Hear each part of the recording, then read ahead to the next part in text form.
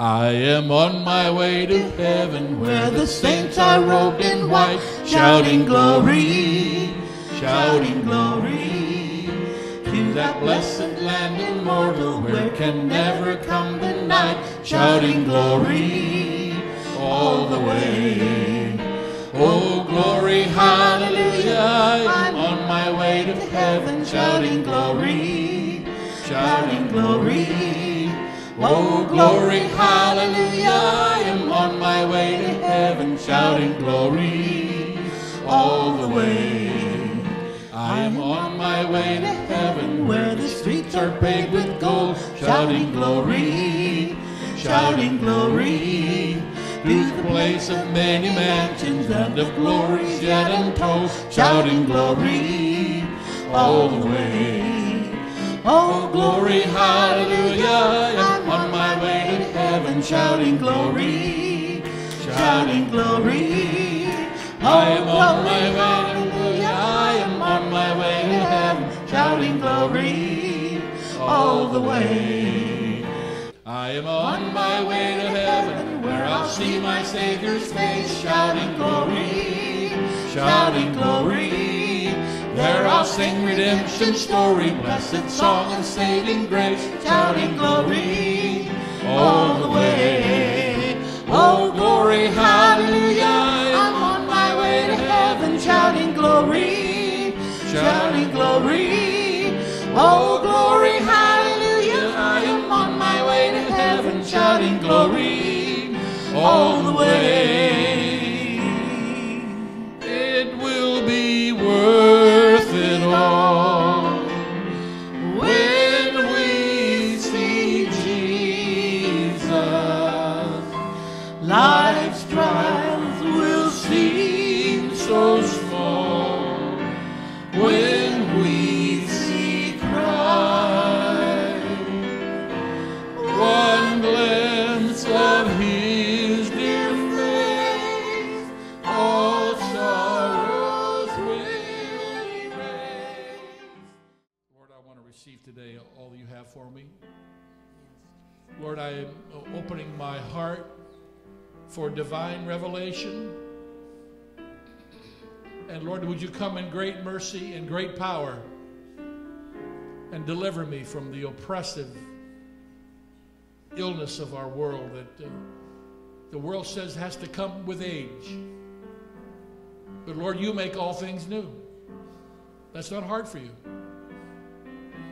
So Lord, we're asking for deliverance today, that the name of Jesus would be praised, that in our physical frame there would come a touch. You would make us whole again. By the power of your great Holy Spirit, Lord, come. He's all I need.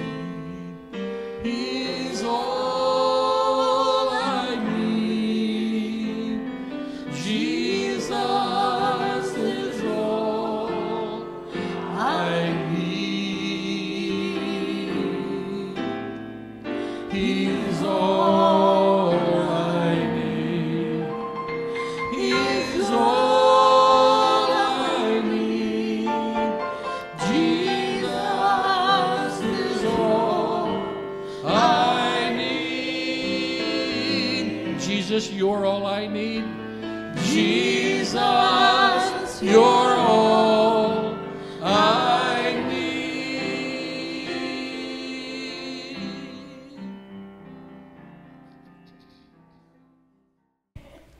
Today we're finishing up, I think, maybe the series on heaven. I'm not sure about that, but we're doing session number 2 on heaven. It's What We Believe, part 11. And I just got to thinking, if I could go through the alphabet, could I find a word that describes something about heaven for every letter of the alphabet? So I did that as just a fun exercise. And here it is. A, angels. B, beautiful. C, Christ. D, divinity. E, eternal. F, family. G, grandeur. H, holiness. E, identity. You know, we're going to be known as we are known. You're going to identify, we'll cover that at the end. J for Jesus, K for kinship, L for love, M, it's majestic, N, it's a place of no more, as I said that a couple of weeks ago. O for opulence. That was a tough one to come up with. P for peace, Q for great quality, R for rest, S spectacular, T treasures in heaven, U unity, V it's vast, W it's wonderful. Here's the hard one. X. Do you know what xenio means? It means there's a hospitality between the host and the guest. Yeah, I had to look that up. I don't want anybody to think I'm that smart. I didn't know that off the top of my head. Y for Yahweh, Z for Zion. I wanted to just review some basics about heaven. Things we all say we know. But I just think it's really good when I hear the scriptures talk to me about my core beliefs. It is the abode of God in his holy habitation. That's the King James wording from Deuteronomy 26:15. Look down from thy holy habitation from heaven and bless thy people Israel. And it goes on and on. Isaiah 66. This is what the Lord says. Heaven is my home and the earth is my footstool. Could you build me a temple as good as that? Could you build me such a resting place? My hands have made both heaven and earth. They and everything in them are mine. I, the Lord, have spoken. God's pretty awesome, and heaven will be an incredible place. It is also the future home of the redeemed. Christ tells his soon-to-be persecuted followers, your reward in heaven is great. That's from Matthew 5:12. He urges them to lay up treasures in heaven, where presumably they'll be able to access those treasures, but thieves, moth, and rust won't. You find that in Luke 12 and Mark 10. Paul says, we have a building from God, a house not made with hands, eternal in the heavens. Already, even now, our citizenship is in heaven. And Peter tells Christians they have an inheritance that is imperishable, undefiled, unfading, kept in heaven for you. So believers rightly look forward to this day. In this tent, our bodies, we groan, longing to put on our heavenly dwelling. And that dwelling will itself be physical. We are promised a resurrection. So it won't all be spiritual. Let me just go down a rabbit trail with you. You ready? Nothing to do with what we've said so far. Completely off the beaten path. I've been watching a series on Roswell. The spacecraft and the material and you know, this metal, they said that you could bend it and it would go right back to its shape. You could even crease it and it would disappear, just go right back to its original shape. And so we got to talking about, somebody always asked me, well, what do you believe about aliens? I go, well, you forget that I am a preacher and I speak to people, so I see aliens all the time.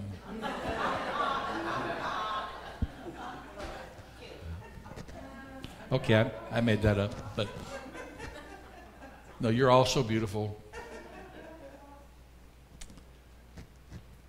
Well, anybody think it's demons? Yes. Then why do they need a spacecraft? They didn't have a spacecraft. To deceive us. That's all lies. It's an illusion.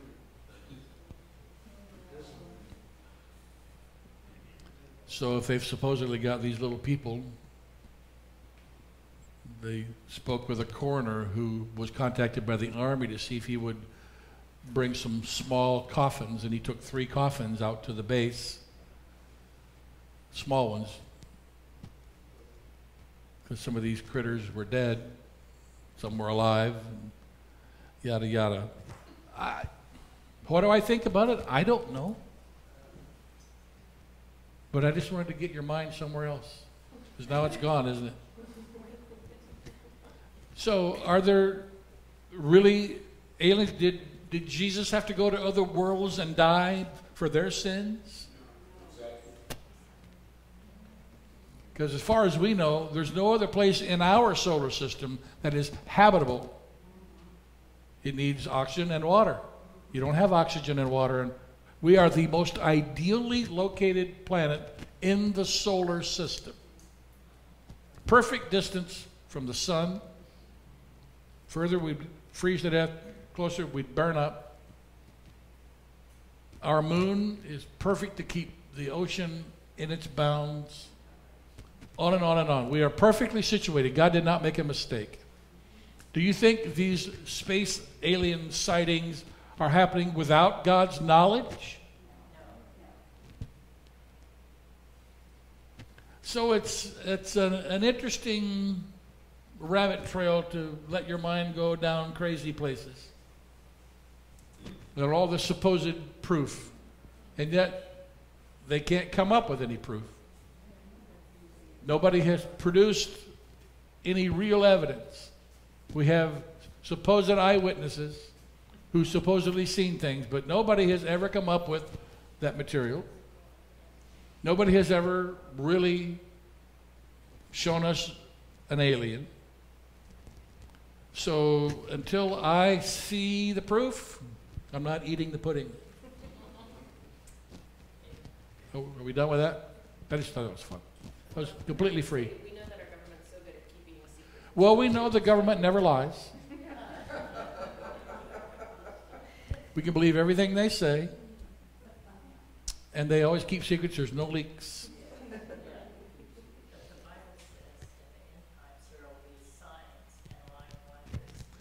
And signs in the heavens. Another rabbit trail. Did you hear recently of the loud noises that are being recorded around the world? Yes. Some people describe it as a wet finger on a crystal rim of a glass. This moaning, groaning, and loud booms shaking windows. And not just in one location, but all over the globe. Signs and wonders in the heavens in the last days. Unexplainable. Nobody knows the cause. Heaven is not just the sky and the stars. We know that even in the first chapter of the Bible, heaven is described as more than that. It becomes the abode of God. It's the abode of angels. God is not alone in heaven. Jacob had a divinely given dream. Angels were ascending and descending down a ladder that reached into heaven, Genesis 28. The prophet Micaiah, not to be confused with the prophet Micah. Micaiah is one of the 4 disciples of Elijah. He saw a vision of the Lord sitting on his throne and all the host of heaven standing beside him. You find that story in 1 Kings 22. Isaiah had a similar but more specific vision. He saw particular angels, the seraphim, unlike the cherubim that Phil claimed that he was. And hearing what they proclaimed around the divine throne. Holy, holy, holy is the Lord of hosts. I wish you would let your imagination go in your mind's eye. See and hear that. Can you put yourself on the scene in heaven? Hear and see, and then get a sense of what that must be like. The majestic throne of God, blinding light, angels and hosts of heaven crying loudly, holy. That isn't loud. I don't want to do it that loud. Blow out your eardrums. Holy is the Lord. Heaven is a metonymy. There's a word most people don't use. And it's used like this. As in, if they say, the White House said today, that would be a metonymy for the president. Jesus said, the baptism of John, or was it from heaven or from man? That's a metonymy for heaven. Or about the baptism. Was it from heaven? It really means, was it from God? Death will not exist in heaven. Isaiah 25. He will swallow up death forever. The sovereign Lord will wipe away all tears. Ever been sad? We've all been sad. If you've ever suffered great loss or had a broken heart, That'll be over with. How does God fix us so that we never have a tear? I don't know. I don't know. Only the righteous people would enter heaven. Verse 20. Unless your righteousness is better than the righteousness of the teachers of the law and the Pharisees, you'll never enter the kingdom of heaven. Well, you know, I didn't do a very good job of identifying what chapter and book that verse 20 was in. But I'm guessing Matthew somewhere. Maybe Matthew 5. I'm not sure. So your righteousness, if it wasn't for Jesus applying his righteousness to us, how in the world could your righteousness ever exceed that of the Pharisees? Because they were always doing little things, doing the right thing, supposedly. Well, not only does God erase our bad record, he takes his record and applies it to ours. He was perfect and sinless. So if God didn't do that, if Jesus didn't do that, you and I wouldn't have a chance. Very few people are going to enter heaven.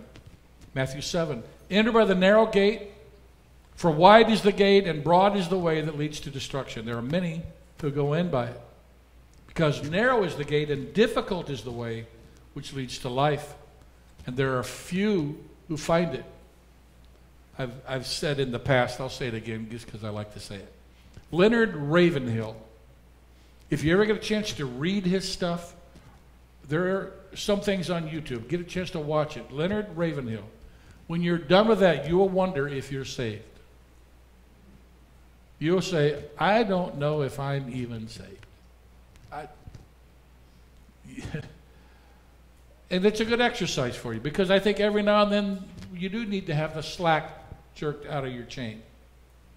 Because there is a walk with God that is holy and pure and undefiled. And most of us give lip service to that. But to walk in that way, that requires you and me being a disciple, disciplined. Jesus is preparing heaven for his followers. You know this, John 14.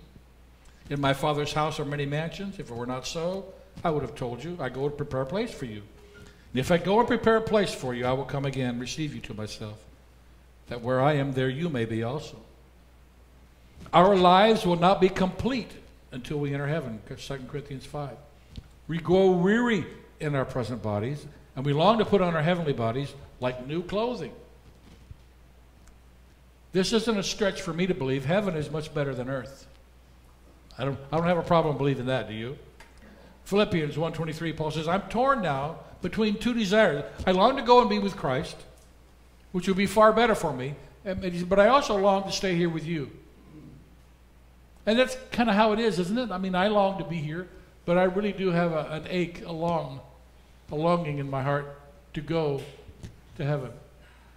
But I don't want to leave. But I want to go. But I don't want to leave. But I do want to go. Isn't that kind of where we're at? We want to go. Don't necessarily want to leave today, but we want to go. Christians should look forward to heaven, Colossians 3. Since you've been raised to new life with Christ, set your sights on the realities of heaven, where Christ sits in the place of honor at God's right hand. Heaven is the home of the righteous. 2 Peter 3. We're looking forward to the new heavens and the new earth he has promised, a world filled with God's righteousness. And the focus of attention in heaven is Jesus. For the Lamb on the throne will be their shepherd. He will lead them to springs of life-giving water, and God will wipe every tear from their eyes. You know, if you ask what's going to be the most important, well, I know it's going to be important to see your loved ones. And it'll be interesting to see all the saints of old. But most importantly, it's going to be Jesus, isn't it? When you see him, I think it's going to take, I don't know if you're going to have breath. I was going to say take your breath away, but you're going to have a transformed, supernatural, spiritual body. That's almost a contradiction. A spiritual body. You're going to have a supernatural, resurrected body like Jesus. And yet, he could pass through walls and appear in a locked room. He seemed to be able to travel at the speed of thought. He suddenly appeared with the two disciples on the road to Emmaus. And then he prayed and disappeared. And suddenly he was in a room in Jerusalem with the disciples in a locked room. So, like, not just time travel, like zip travel, like boom, you're there. Think it, you're there. It's incredible. And yet it's physical. He said, well, touch me and see. So how do you have a spiritual / physical being? We can't, I can't quite comprehend it. I mean, there's Hank Hanegraaff uses a word. He says, I can apprehend it, I can't comprehend it. I mean, I get it, I believe it. I see what it means, but I don't understand how in the world that happens. But it will. There won't be any sadness in heaven. Revelation 21:4. He will wipe every tear from their eyes. There will be no more death or sorrow or crying or pain. All these things are gone forever. Here, this one I like. People in heaven will recognize Jesus and others who are there. That's why I used the word identity earlier, and I said I'd get to that at the end, and here we are. After Jesus' resurrection, people knew who he was. Right? They recognized him. And he proved it wasn't a spirit because he said, touch me and see. Put your hand on my side. Here's my hands and feet. Check it out. It's me. In the garden when he appeared to Mary. And then he spoke her name. She thought he was a gardener. He spoke her name. And she says, oh, Rabboni, teacher. Oh, recognition. You and I will know each other. He was recognizable after his resurrection. It stands to reason we'll also be recognizable in our glorified bodies. The Mount of Transfiguration, Matthew 17. Moses and Elijah appeared. How do we know it's Moses and Elijah? Or Moses and Elijah? I can't talk. I'm not speaking in tongues here.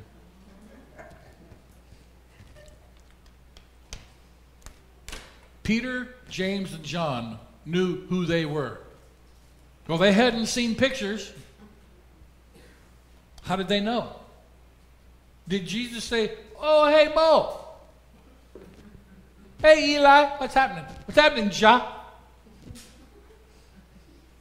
Jesus didn't speak their names. They just knew who they were. I think there's going to be a...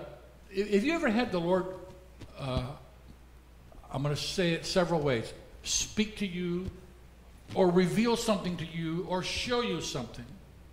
Now, usually it's not an audible voice. You just know in your knower. Whatever and wherever that is, you just know. That ever happened to you? Suddenly you know something, and the only thing you can attribute it to is that God showed that to you. Told you, showed you, spoke, however you want to say it.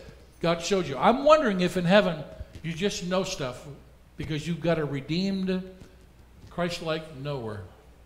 You just know. Seems reasonable to me. Because we tend to relate everything in heaven to what we know here. It won't be like here.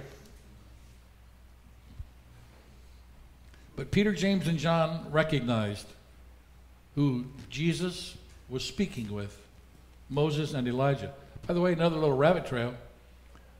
The two witnesses in the book of Revelation who prophesy for a while and then get killed and then get raised from the dead and then get resurrected up into heaven, or translated out, raptured out.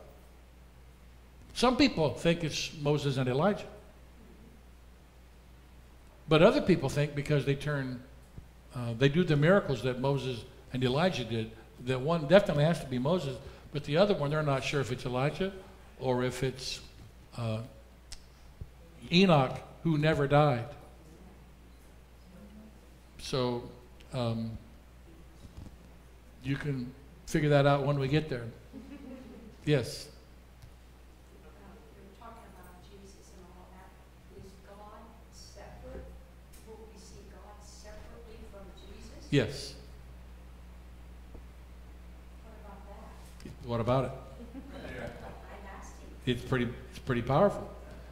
Well, they are separate because Jesus is the Son, and he is at the right hand of God in the place of authority. So this isn't ventriloquism or sleight of hand. God is on his throne, and Jesus is at the right hand of the Father. What And do we know about God? As far as visual or anything? no man has seen God at any time. We know nothing about how God looks other than He's brightness beyond bright. But in heaven we will know God Yes, as well as Jesus. yes. And if not, you can get your money back.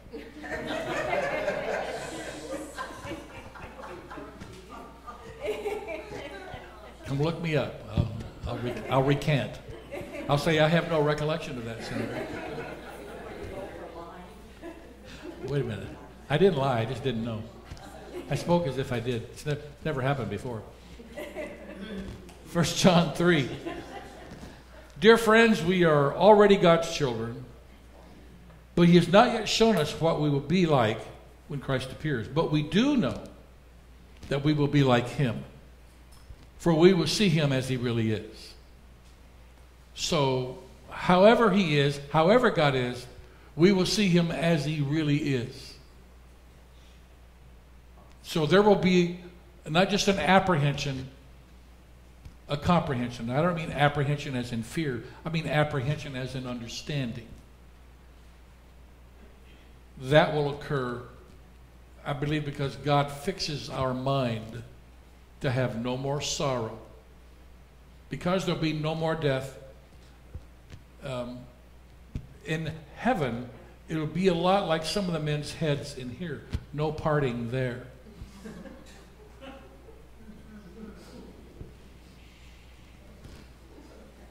You can ask another question. Yes. Some people say that God and Jesus are the same. Who are those people? Oh, I don't know. I heard it. Well, some people, that's like they say, some, that God and Jesus are the same. Well, they are and they aren't. They're the same in unity, same in thought, same in action, deed, spirit, etc. But Jesus is God's Son. They're not the same. The Pentecostal Oneness Church, sometimes called the Pentecostals. There's YouTubes of great singing by the Pentecostals like Alexandria. Those are what we call Jesus-only church.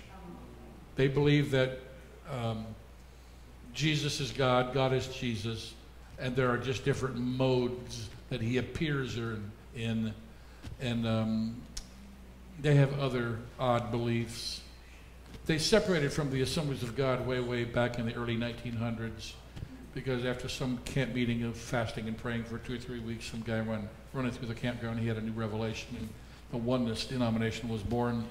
And so the Oneness Pentecostals are to be avoided because they are cultic in nature, and they have distorted and redefined the identity of God.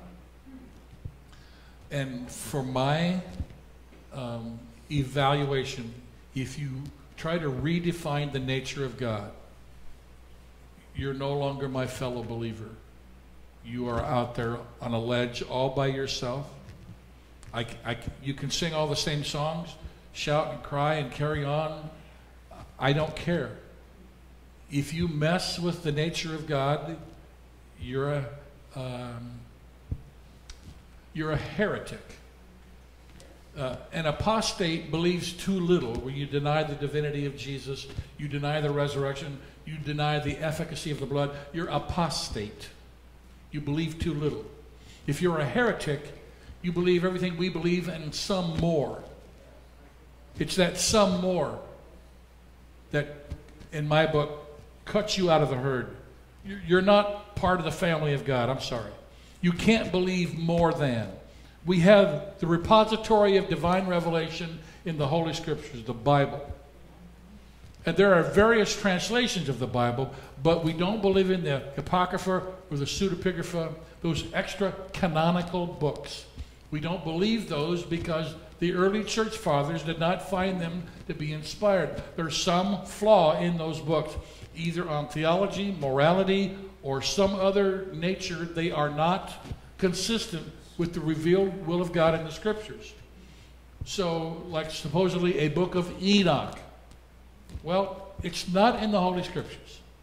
So I don't go there looking for my theology. I don't go to experiences or anecdotes for my theology. I don't go to your dream about heaven. I don't go to your vision. I don't read your book. Good though they may be and sincere though you may be, my theological foundation is in the Scriptures, period. And you can talk about all your experiences, that's fine. I'm not calling you a liar. But I'm saying if you differ from the book, then there is a problem. And so stay with the Scriptures. Stay there. The nature of God, Father, Son, Holy Spirit. 3 distinct identities, entities. 1 what? God. 3 whose? Father, Son, Holy Spirit. And that's the most succinct way. And to that we owe a debt of thanks to Hank Hanegraaff. I don't know if he got it somewhere. But that's how the nature of God is. So we do all this, but yes, Chuck. When the Scripture says, Jesus says, my Father and I are one. Yes. The way I understand that is they're separate, but they're one. They're on the same page. They're together. Yeah, the best earthly illustration I can think of is an egg. There's the white, there's the yellow, there's the shell. And you point to any one of those and ask somebody what it's an egg. Are they different? Yeah. Are they the same? Yes and no. It's one thing, it's an egg. But there's 3 parts for sure. So it might not be the best illustration, but it is one. And you're going to have to live with it. It's the best I can do at the moment. Who's going to go to heaven? The reason we talk about heaven is we want people to go. We want everybody to go. Everybody's not going. Wasn't there a song with a line that said everybody talks about heaven ain't going there? I saw on YouTube, I think Shirley Daniels posted this. I think some preacher said he was preaching at a church and a young couple came to the altar and asked him for a word from the Lord. Now, let me just talk about that alone for a second. My history is wild-eyed, frothy-mouthed Pentecostal. Roll around on the floor, talk in tongues, ladies shake their hair down, all the bobby pins that fly out. People stomp the floor, people run, people shout. After church, after the sermon, there would be an altar call for those who want to get saved or for those who want to be prayed for. And that portion of the service might last as long as the other part of the service. Sometimes an hour or more. Musicians will be playing. People are praying, singing, shouting, seeking God. Some people over here being prayed for, being baptized in the Holy Spirit. And some people over here getting delivered from who knows what all, cigarettes, alcohol, whatever. People's lives being transformed by people seeking God and the power of God showing up. I grew up in that. Full-fledged Pentecostal church. And I'm not a bit embarrassed to tell you, I miss those days. Now, some people never had that experience. You're not less of a Christian. All it's required to be a believer is believe in Jesus. Do the biblical mandate. Believe he was the Son of God, that God raised him from the dead. He died in your place. You deserved to die. He took that and traded his record for yours. And if you believe that and apply that to yourself, the Bible says you're born again. A spiritual life begins in you, brand new. But man, there's a whole other side of the church that experiences a lot of emotion. But I don't know how you could not be emotional when the Holy Ghost shows up with power. How could you not be emotional?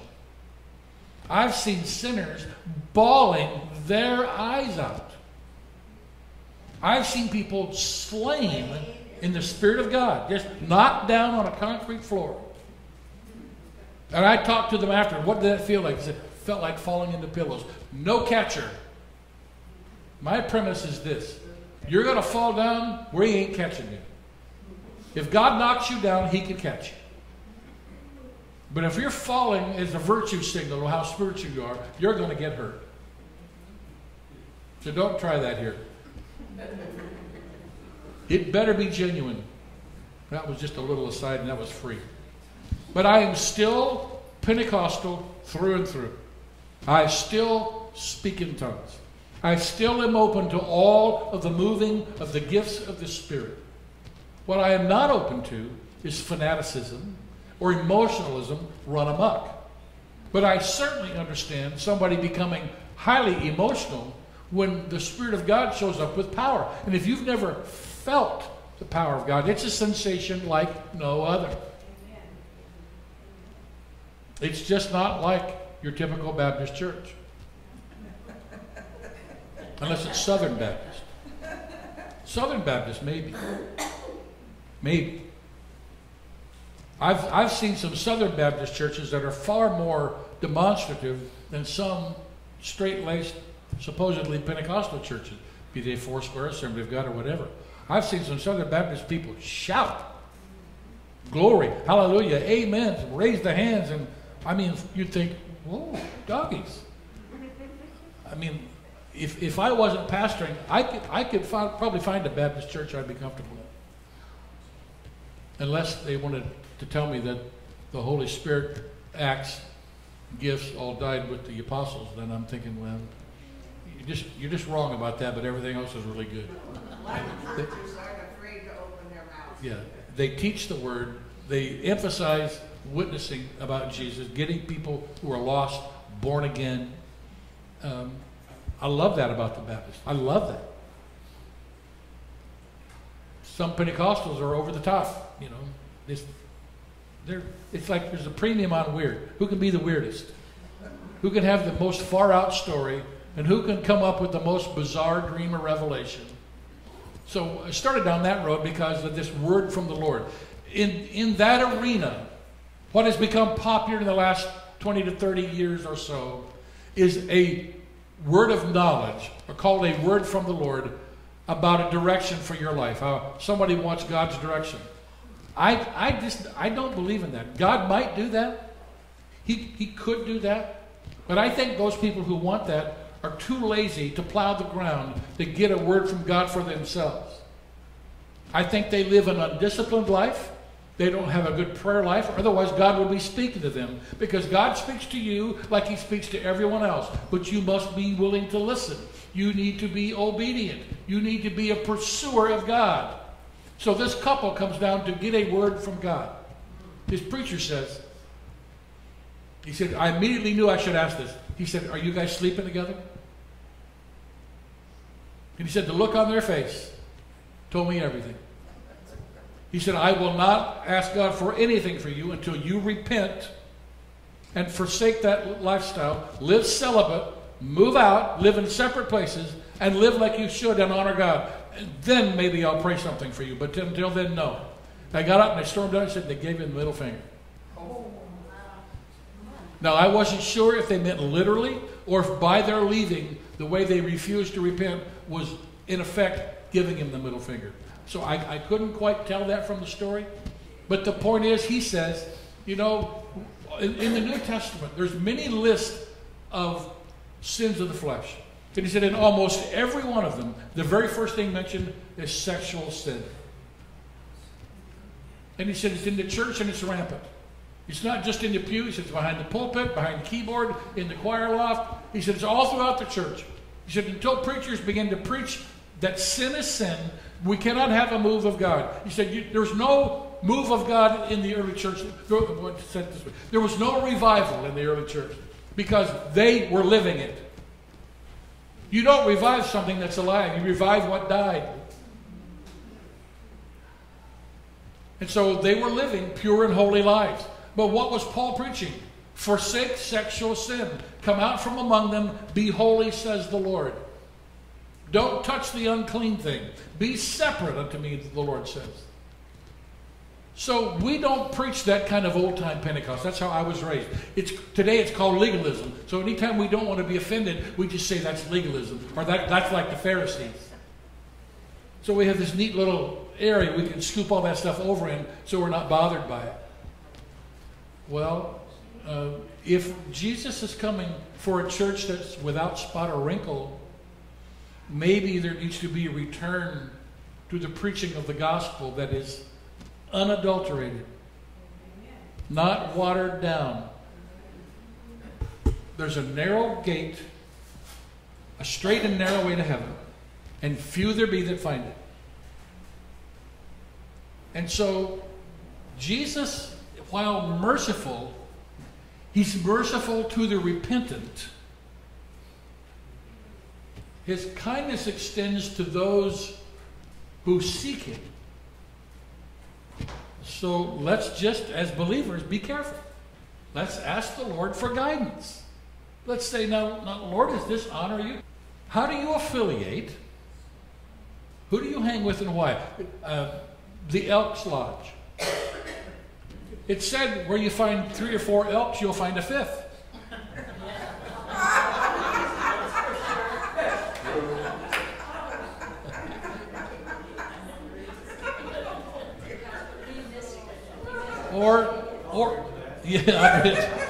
Or any other, what do you call those? Service clubs? Yeah, all those guys. It's altruistic. They want to do good. They want to help the community, help their neighbor. It's wonderful. Do good, but they sit around and smoke and drink and carry on and tell dirty jokes and play cards and do all the things that don't honor Christ. So you want to figure out, how can I be most effective in my life that everything I do is worship unto the Lord, and everything I do advertises that I am a believer. And most of us, a lot of times, are failing. We want to go to heaven, right? And I want everybody to go. Let me finish this up. Good Lord, you're long-winded. When the 72 disciples returned, they joyfully reported to the Lord, even the demons obey us when we use your name. Yeah, he said, I saw Satan fall from heaven like lightning. And look, I've given you authority over all the power of the enemy. You can walk among snakes and scorpions and crush them. Nothing will injure you. But then he said, don't rejoice because evil spirits obey you. Rejoice because your names are registered in heaven.